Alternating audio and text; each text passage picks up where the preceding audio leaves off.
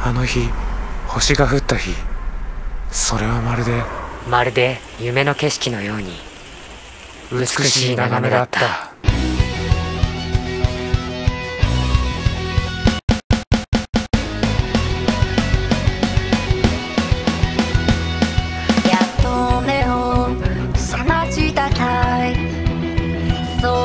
放課後？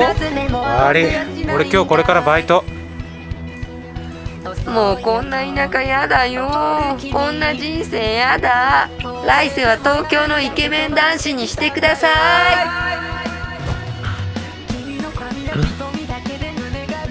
どこ？そういえばずっと変な夢を見てたような気がするんだけど、別の人の人生の夢？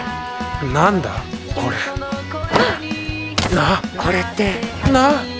これってもしかして俺たちは夢の中で入れ替わってる？君の全然前世から僕は君を探し始めたよ。確かなことが一つだけある。私たちは会えば絶対すぐにわかる。言おうと思ったんだ。